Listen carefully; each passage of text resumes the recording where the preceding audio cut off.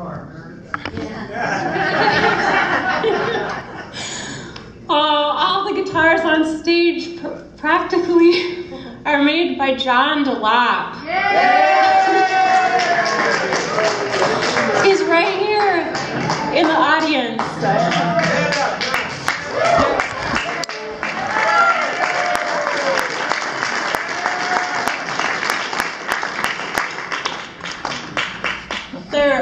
They're just awesome guitars. You know, I had a question the other day by someone that said, how do you put a capo on your guitar and it's still in tune? I'm trying to remember who asked me that in case it was like a musician you might know.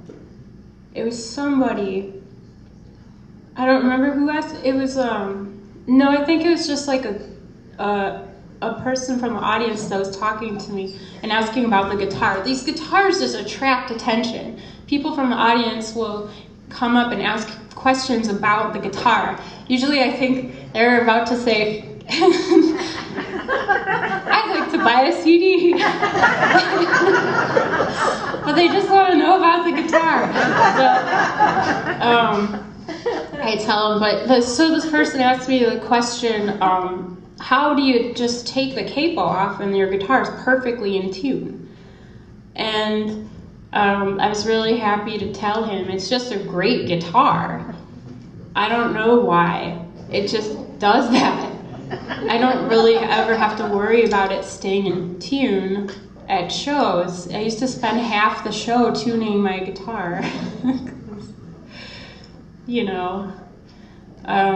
Okay, so that's one feature of DeLapp guitars. They stay in tune, and they stay in tune even if you put capo. So he was trying to figure it out. He said, well, why do you think it is? And I said, maybe it's because the action is low. I don't know. Maybe it's because the frets don't stick out too much. I theorized about it. You don't have to stretch the strings too much. I don't know. And he said, well, that's not it. My guitar's action is really low. We just didn't figure out why, but I told him it's DeLapp, and he could like look up the guitars if he was interested in one. But anyway, yeah, they're fantastic guitars. Thank you, Meredith. You're welcome. Okay.